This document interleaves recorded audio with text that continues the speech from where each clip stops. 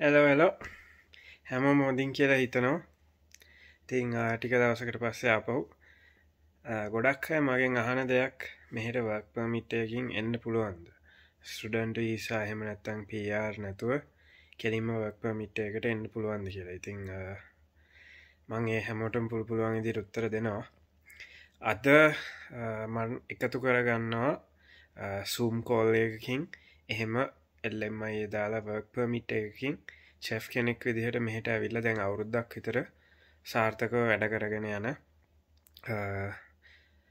ලංකාවේ කොල්ලෙක්ව එයාගේ නම ජගත් එයා දැන්නම් වැඩ කරන්නේ ඔන්ටාරිය ප්‍රවින්ස එකේ මට මතක විදිහට වෝන් වල වෝන් කියන සිටිය එක ඉතිං මුලින්ම කියන්න ඕන මේ වීඩියෝ එක බලන්න එපා මුලින්ම කියන්න ඔගුලන් වෙලා විතුරු කරන්න මේ ඒජන් ගැන විස්තර දැනගන්න නම් මං ඒජන් ගැන මුකුත් කියන්නේ නෑ වීඩියෝ එක එයා කියන්නෙත් නෑ මම එහෙම කාවත් ප්‍රමෝට් කරන්න හැ ගොද එහෙම කාවත් විශ්වාස කරන්න අමාරු නිසා ඒකයි මුලින්ම කිවේ ඒජන් ගැන විස්තර මේක නැහැ යා ප්‍රොසෙස් එක් කරේ කොහොමද එහෙම දේවල් කරන්න පුළුවන් කියලා ගුලන් එක්ක ෂයා කරගන්න තමයි මේ වීඩියෝ කරන්න එහෙනම් අපි වැඩි කතා බාක් නැතුව එයා මේ සූම් කෝල්ල එකින් එකතු කරගම් මෙයා තමයි මං කිව්ව පුද්ගලයා ජගත් කියන්නේ මෙයාට තමයි මෙයා වර්ක් පර්මිට් එකකින් චෙෆ් කෙනෙක් විදිහට LMI එකක් එහෙම කරලා මෙහෙට ඇවිල්ලා දැන් අවුරුද්දක් විතර වෙනවා දැන් වැඩ කරගෙන යනවා සාර්ථකව ඉතින් අපි මේ වීඩියෝ එක කරන්න හිතුවේ ඇත්තටම මේ මොකද ගොඩක් අහන ප්‍රශ්නයක් මෙහෙට කෙලින්ම වර්ක් පර්මිට් වලට එන්න පුළුවන්ද ස්ටුඩන්ට් වීසා එහෙම නැත්නම් PR එකට එන්න බැරි අය. ඉතින් ඒකට ගොඩක් වෙලාවට මම උනත් දෙන උත්තරේ වර්ක් පර්මිට් එන්න අමාරුයි LMI එකක් කරන්න ඕනේ. එහෙම කියලා. එහෙම කිව්වට වර්ක් පර්මිට් වලට ඇත්තටම එන්න පුළුවන් ෆීල්ඩ්ස් තියෙනවා මෙහි. උදාහරණයක් විදිහට මට හම්බෙලා තියෙනවා IT අය මේ එතකොට මේ හොටෙල් ඉන්ඩස්ට්‍රි එකේ අය චෙෆ්ලා එතකොට මම හිතන්නේ ෆ්‍රන්ට් ස්ටාෆ් හොටෙල් මැනේජර්ස්ලා ඒ වගේ අයත් එනවා. ඉතින් ඒ ෆීල්ඩ් එක මම දන්නවා මෙහෙට LMI දාලා වර්ක් පර්මිට් එන්න පුළුවන් කියලා හොඳටම. ඉතින් මේ එහෙම ආවෙක් කෙනෙක් අපි යාගෙන් මේ විස්තරය අහගමු. ජගත්ව මම අඳුරගත්තෙත් පේජ් එකෙන්ම තමයි දැන් අවුරුදු දෙකක් විතර වෙනවා අඳුරගෙන. ජගත් මෙහෙට ඇවිල්ලා නම් අවුරුද්දක් වගේ වෙන්නේ. උනාට තාම ඇත්තටම හම්බෙන්න බැරි වුණා. මොකද මේ ජගත් වෝන් වලට එනකොට අපි ටොරන්ටෝ වලින් කැල්ගරි වලට ආවා. හම්බෙන්න විදියක් තිබ්බේ නැහැ නිසා. තිබ්බේ නැහැ. ඉතින් ජගත් අපි කෙලින්ම ප්‍රශ්නය මම අහන්නම් මේ මගෙන් අහනවා ගොඩ දෙනෙක් කොහොමද ලංකාවේ ඉඳන් ඔයා ජොබ් ඔෆර් එක හොයාගත්තේ කොහොමද වැඩේට අත ගැහුවේ මෙහෙමයි මගේ බෑග්‍රවුන්ඩ් එක මම මෙහි අන්තිමට වැඩ කරේ ශ්‍රී ලංකන් එයාලයින් කේටරින් වල එහෙම ඉදිද්දි මම ලංකාවේ තියෙනවා ගවර්න්මන්ට් එකෙන් කරන ඔය සිලෝන් හොටෙල් ස්කූල් කියලා මේ නැත්තම් මේ ශ්‍රී Lanka institute of tourism and hotel management කියන හොටෙල් ස්කූල් එක ඒ කියන්නේ සාමාන්‍යයෙන් මට ඒජන්ට් කෙනෙක් හම්බුණා මේ ඒ කියන්නේ මමත් බලාගෙන හිටියා ඒජන්ට් ඇත්තටම වෙනවද කලින් කවුරුහරි ගිහිල්ලා තියෙනවද එහෙම කියලා ඊට පස්සේ මගේ යාළුවෝ කීප දෙනෙක් එයාලගෙන් යන්න කියන්නේ ඇත්තටම කැනඩාවට ආවා ඊට පස්සේ මේ දැනගත්ත මමත් දැන් මේ පාත් එක ෂුවර් හින්දා සාමාන්‍යයෙන් ඒ කට්ටිය අපේ රික්වයර්මන්ට් එකක් විදිහට ඇහුවේ අපිට තියෙන්න ඕනේ හොටෙල් ස්කූල් ඩිප්ලෝම එකක් හරි සර්ටිෆිකේට් එකක් හරි එහෙම නැත්නම් ඒ දෙකම නැත්නම් අපේ ඉස්කෝලේ යනකොට A levels තියෙන්නේ A levels කරලා තියෙන්න ඕනේ. කියන්නේ ওই දෙකෙන් එකක්. එක්ක ඩිප්ලෝම එකක් හරි සර්ටිෆිකේට් ලෙවල් එකක් හරි නැත්නම් ඒ මුකුත් නැත්නම් A levels කරලා තියෙන්න ඕනේ. හැබැයි එද්දි ඒ කට්ටිය අනිවාර්යයෙන්ම බලනවා මේ ඒ දෙකොල්ලන්ටම අවුරුදු දෙකකට වඩා එක්ස්පීරියන්ස් බලනවා. සාමාන්‍යයෙන් මේ හොස්පිටලිටි ඉන්ඩස්ට්‍රියට එද්දි අවුරුදු දෙකකට වඩා එක්ස්පීරියන්ස් තියෙන්න ඕනේ. හොටෙල් ස්කූල් සර්ටිෆිකේට් ලෙවල් හරි ඩිප්ලෝමා ලෙවල් හරි තියෙන්න ඕනේ. එහෙම නැත්නම් A levels කරලා තියෙන්න ඕනේ. ඊට අමතරව මට සාමාන්‍යයෙන් කැනේඩියන් ඩොලර්ස් 15000ක් විතර ගියා මේ වැඩේට. ඊට අමතරව IELTS කරන්න වුණා ජෙනරල්. ඒ කියන්නේ work permit එකට කැනඩාවට එනවා නම් අපි IELTS ජෙනරල් කියන ස්ට්‍රීම් එක තමයි කරන්න ඕනේ. මේ ඒකෙන් බෑන්ඩ් 5 වලට වඩා වැඩිපුර තමයි කට්ටිය රික්වයර්මන්ට් කරන්නේ. මම 6.5 ගත්තා.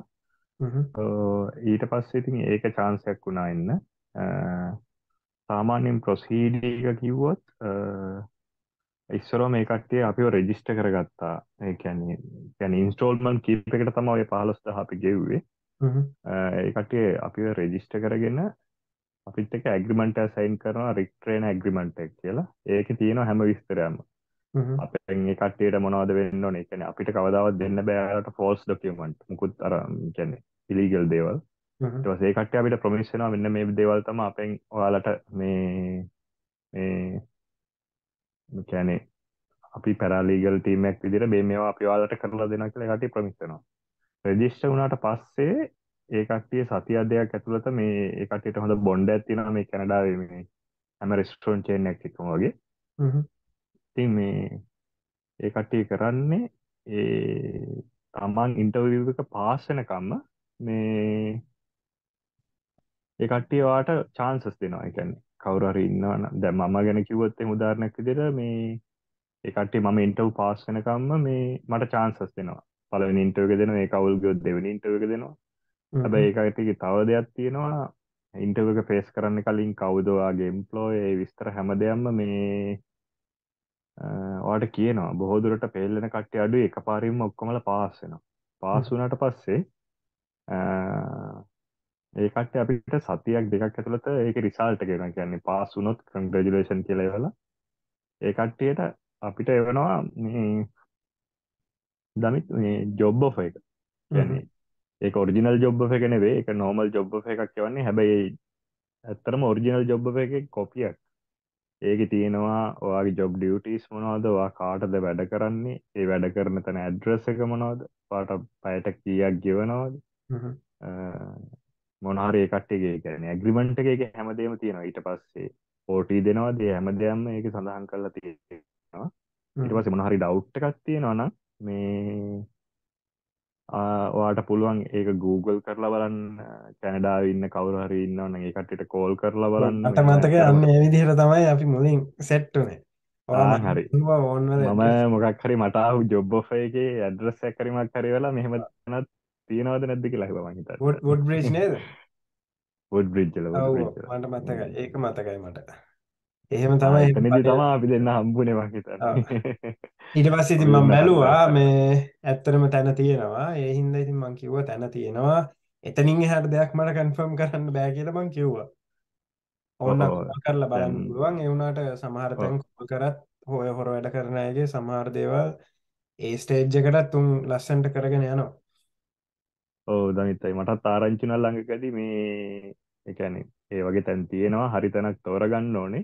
හ්ම්. සමහර කට්ටිය ඉන්නවා ඒ විදිහට ලීගල් විදිහට ලිමා අරගෙන ඉවරලා ඒ ලිමා එක කට්ටිය කියන්නේ කැනඩාවට එනකම්ම ප්‍රොසෙස් එක කරලා ඊට පස්සේ සමහර කට්ටිය ඉන්නවා අතරමං කරනවා. ඉතින් හොඳ තැනක් මේ අනිවාර්යයෙන්ම මේව කරගන්න ඕනේ. කරගන්න ඕනි. මට පොඩි ප්‍රශ්නයක් තියෙනවා දැන්. ඔයා අර කිව්වාට මේ ජොබ් ඔෆර් එකේ කොපි එක එවන්න කලින් අ, එව්වා කිව්වනේ. ඔව් ඔව්. ඒකෙන් පස්සේද LMI එක ඒගොල්ලෝ කරලා රිසල්ට් එක කියන්නේ. ඔව් ජොබ් එක ඇවිල්ලා ජොබ් එක ඇවිල්ලා දවස් 90ක් ඇතුළත සාමාන්‍ය මාස 3ක් ඇතුළත ඒ කට්ටිය අපිට ලිමා එක වෙනවා. ලිමා එක කියන්නේ සාමාන්‍යයෙන් ඒ කියන්නේ මේ ආයතනයක් වැඩ කරගෙන යන්න ඕන වෙද්දි පිටින් කවුරු හරි ගන්නවා නම් ඒ ලිමා කියන එක අර නිකුත් කරනවා. ඒ කියන්නේ කැනඩාවේ ඇතුලේ ජොබ් එක පබ්ලිෂ් කරලා ඉවරලා ඒකට ස්කිල් වර්කර් කෙනෙක් කැනඩාවේ නෑ කියලා කැනඩාව ඇතුලේ නෑ කියලා ඒ ලිමා එකක් ඉෂු කරනවා. මේ අදාළ පුද්ගලයා හරි ඒ අදාළ පුද්ගලයන්ගේ ගෲප් එක කැනඩාවට ගෙන්න ගන්න අවසර තියෙනවා කියලා. ඊට පස්සේ ලිමා එක ඇවිල්ලා අපිට දෙනවා චෙක්ලිස්ට් එකක් දමිත්. මේ ඒ චෙක්ලිස්ට් එකේ තියෙන හැම ඩොකියුමන්ට් එකම අපි සබ්මිට් කරන්න ඕනේ. IELTS ඊට පස්සේ ඔය වෙස් ප්‍රොසෙස් කියලා තියෙනවා. ඒ වෙස් එක කරලා තිබ්බොත් ඒ වගේ තියෙන ඩීටේල් ඊට පස්සේ මට මතක විදිහට.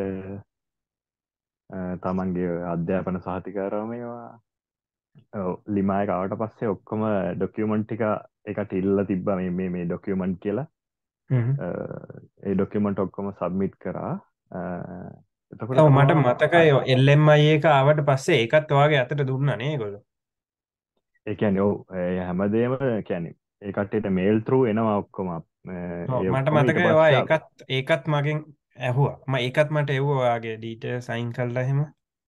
ඒ කියන්නේ මම මේ සෑහෙන අර ජෙන්යුන් සේෆ්ටි විදියට එකට වැඩ කරනවා ඒගොල්ලෝ.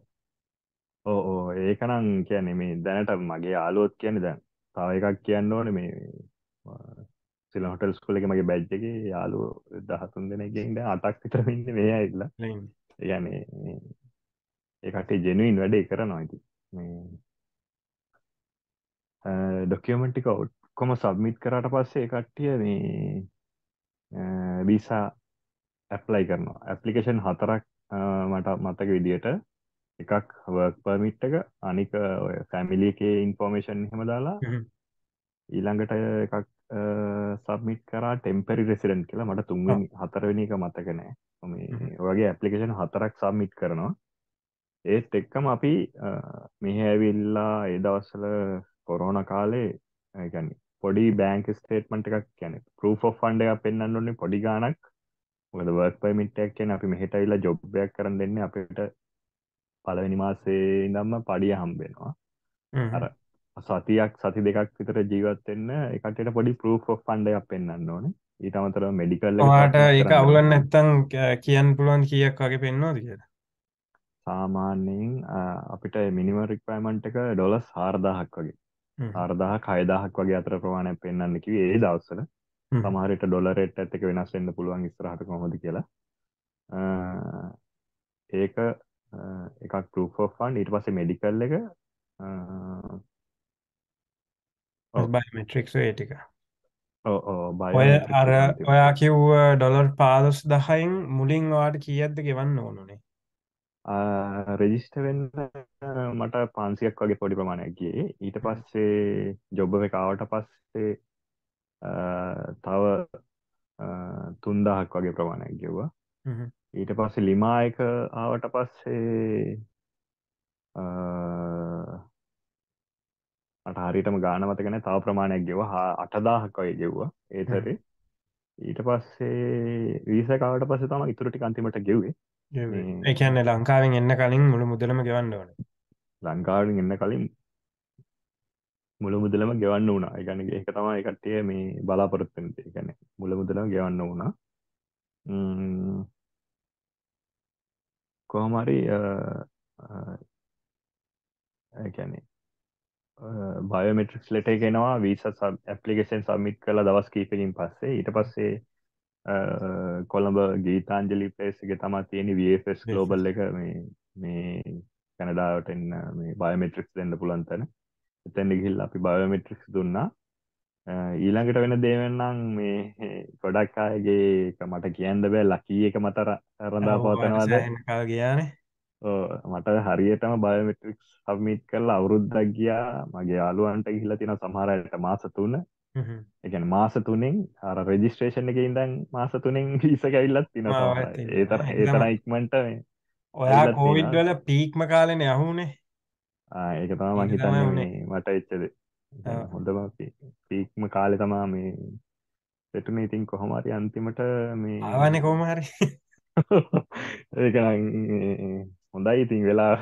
දැන් ඔයා දැන් මෙහෙ ඇවිල්ලා අවුරුද්දක් වැඩ කරානේ. ඉතින් දැන් කට්ටියට දැනගන්න ඕනේ අනිවාර්යෙන් එයාලා කිව්ව විදිහට දේවල් හැමදේම මේ විදිහටම වෙනවද? පඩිද අරවද මේවද වැඩ කරන්න තියෙන ජොබ් එකේ ජොබ් ඩියුටිස් ඒ විදිහමද?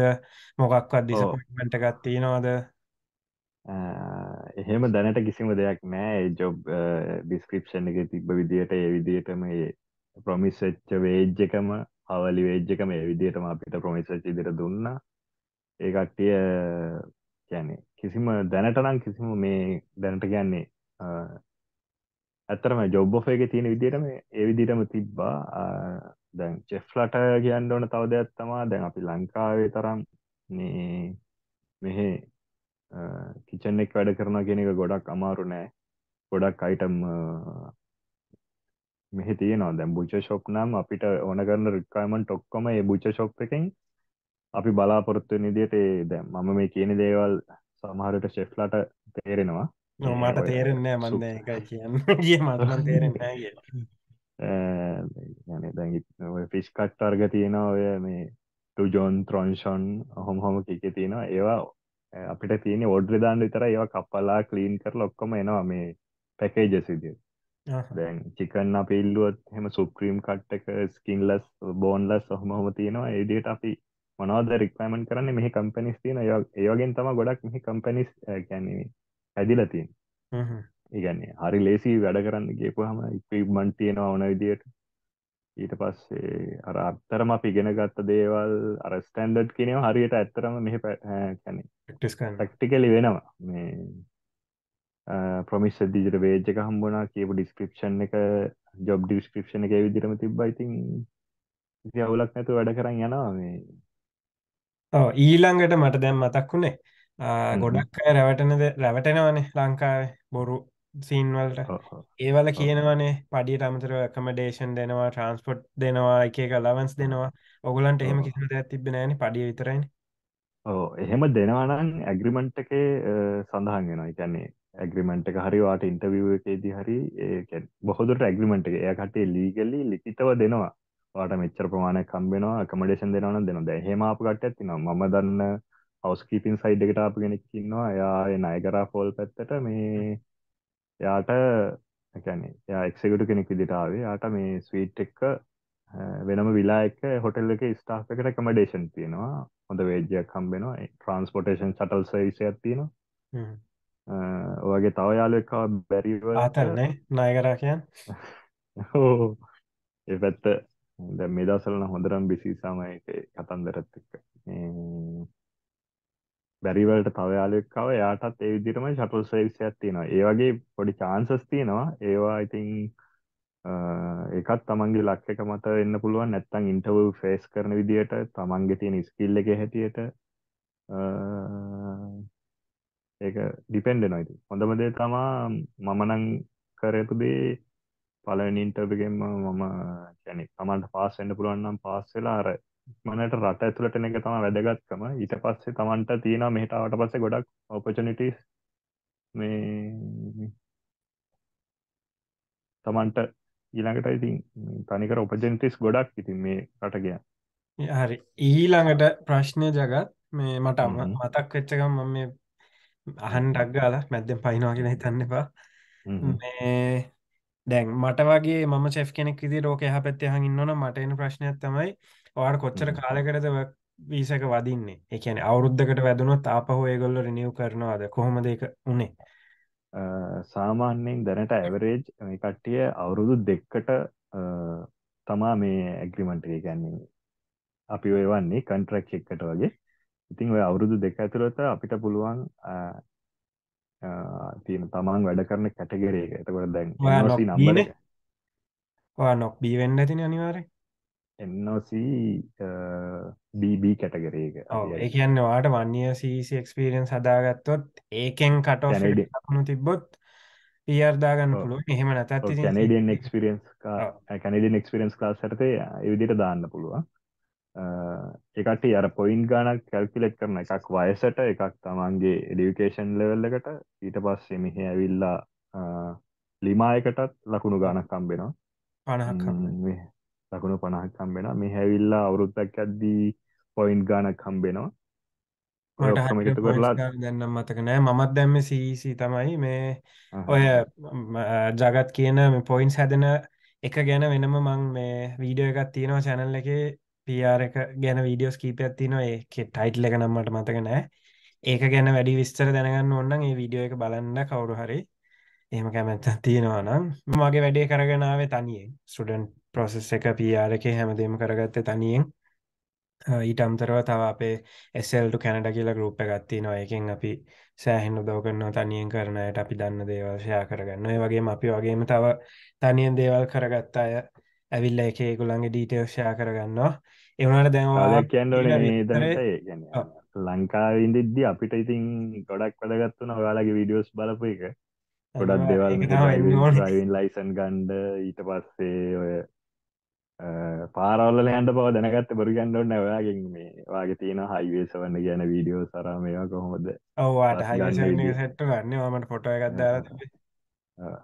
ඔව් ඒක තමයි ඉතින් මේ මට නම් වෙන්න ඕනේ ඇත්තටම මේ මට වීඩියෝස් වලින් ඇත්තටම මගේ බලාපොරොත්තු තිබ්බේ මුලින් ඉඳන් ඒක තමයි. මොකද අපි එනකොට එක channel එකක්වත් තිබ්බේ නෑ අපේ පැත්තේ අයගේ මේ.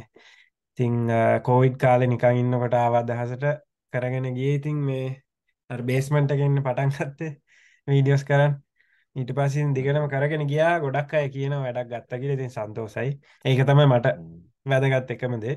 මොකද මම ඇත්තටම දැකලා තියෙනවා මේ ගොඩක් අය එනවා හොටෙල් ඉන්ඩස්ට්‍රි එකේ සහ IT ඉන්ඩස්ට්‍රි එකේ අය ජොබ් ඔෆර්ස් වලට කෙලින්ම. IT අය නම් ගොඩක් එන්නේ මේ ඉන්ට්‍රා කම්පැනි ට්‍රාන්ස්ෆර්ස් වලින් එනවා. එතකොට LMI ඕනෙත් නැහැ. කියන්නේ මං මේ ෆිල්ඩ් එක ගැන දන්නේ නැහැ. හිතන්නකෝ ඒ කියලා කම්පැනි එකක් ලංකාවේ තියෙනවා. ඒකෙම බ්‍රාන්ච් එකක් කැනඩාවෙත් තියෙනවා ඒ කියලා. ඒ දෙක අතර මාරුවක් හදාගෙන කැනඩාවට ආවය ගොඩක් මට හම්බෙලා තියෙනවා. ඒගොල්ලොත් එහෙම ඇවිල්ලා PR දාගෙන සැටල් වෙච්ච අය ඉන්නවා.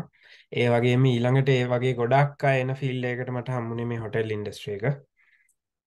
ඉතින් තව ෆීල්ඩ්ස් ඇති. මම දැනුවත්ව තියෙන ඔය දෙක. අනිත් ෆීල්ඩ්ස් වලට ඇත්තටම එන්න හරිම අමාරුයි. මොකද ගොඩක් ඒවා රෙගියුලේටඩ්. ඒ කියන්නේ ලයිසන් ඕනේ.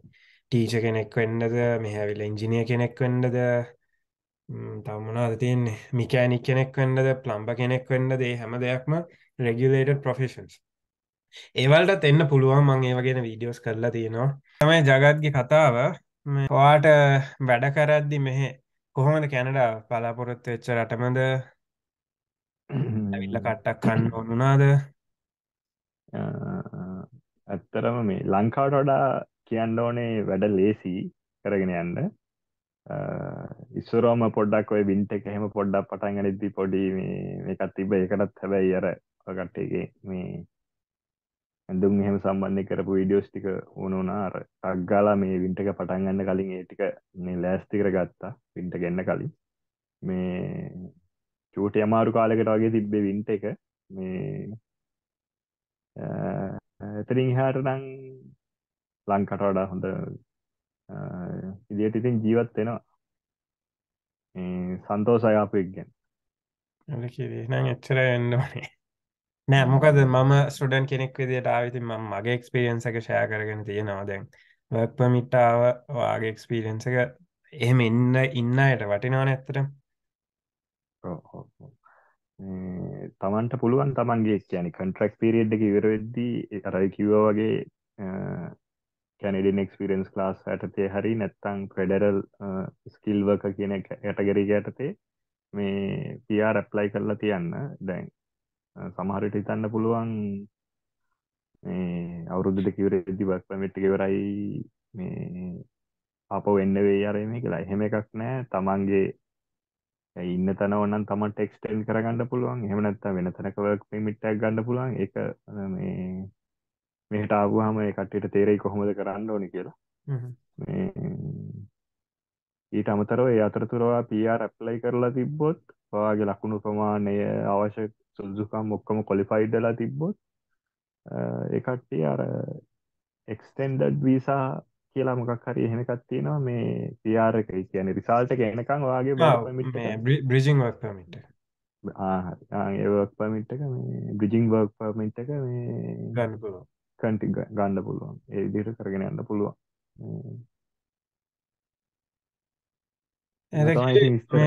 ඔව් තැංකියු. එහෙනම් අපිට විස්තරය කිව්වට මේක අපි දෙන්න ඇත්තටම ගොඩක් කල් ඉඳන් කතා වෙලා හිටියේ වීඩියෝ කරමු ඔව් කියලා. අපිට වෙලාවක් හරියට තිබ්බේ නෑ. මමත් මේ බිසිලා තිබ්බේ මේ අපේ වැඩ කරන තරත් එක්ක. ඔව් මමත් කැලගරි වලට ආවා. ඊට පස්සේ පිස්සා වගේ ආයි වැඩ කරන්න ගත්තා. වෙලාවක් කලාවන්න. ඊට පස්සේ ආපහු ගෙයක් අරන් ඒකට පොඩ්ඩක් මේ වුණා. දැන් තමයි ටික ටික සෙටල් වෙගෙන ඒ කියන්නේ එකම ටයිම් ටේබල් එකකට වැඩ ටික වෙන තත්ත්වයකට අවිල්ලා තියෙන්නේ. ඔහොම තමයි ඉතින් මේ ජීවිතේ. හොඳයි දනිත්තයි මේ මම හිතන්නේ ওই ටික තමයි කියන්න කාට හරි මේ ප්‍රයෝජනවත් වෙයි. ඉතින් මේ ටික තමයි ඉතින් කියන්න තියෙන්නේ මට මේ විස්තර. එද කියලා මම එහෙනම් මේක මේ එඩිට් කරලා මුලින්ම මම මම බණ කියන කෑල් ටිකක් එහෙම දාලා මේ ඔව්. අප්ලෝඩ් ඔව් කරන්න. මේ ඔයා ඕනම කරන ඒවා දාන්න මට නිකන් වැඩිපුර කියවුවා වගේ කියලා හිතෙනවා සමහර තැන්වල මේ පොඩ්ඩක් බලලා මගෙන් කිසිම අවුලක් නෑ නැහැ ඔයා කැමති ඕනම කරන ටික විතරක් දාන්න මේ නෑ එහෙම මුකුත් නෑ මම උඹට මුලින්ම කිව්වේ මේ එහෙම මම වැඩි එඩිට් කරන්නේ නෑ වීඩියෝස් කියලා. ඒ හින්දා මං හරි පරිස්සමෙන් වීඩියෝ කරද්දි කතා කරන්නේ මේ කුණුහරුප ඔව්. කියනවා සෑහෙන කුණුහරුප නොකිය වීඩියෝ කරනවා සෑහෙන අමාරුයි. මොකද එඩිට් කරන්න වෙලාවක් එහෙම මට සෙට් වෙන්නේ නැහැ නිසා මං මේ කුණුහරුප හ්ම්. කියාගන්නට වීඩියෝ ගන්න එන අමාරුවෙන්. ඔව්. හරි.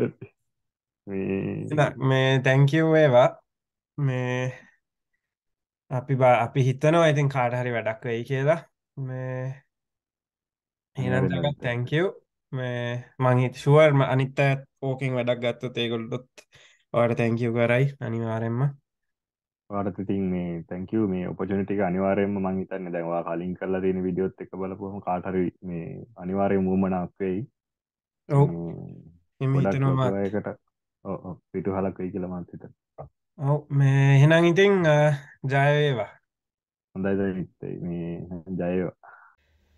ඉතින් ඕක තමයි වීඩියෝ එක හිතන ඔගොල්ලෝ දෙයක් දැනගන්න ඇතියකින් කියලා ඒ ෆිල් එක ඉන්න අය එහෙම චාන්ස එකක් කාවොත් අනිවාරෙන් ට්‍රයි කරලා කැනඩාවට එන් ට්‍රයි එකක් දෙන්න එනම් අපි කිය ජයවා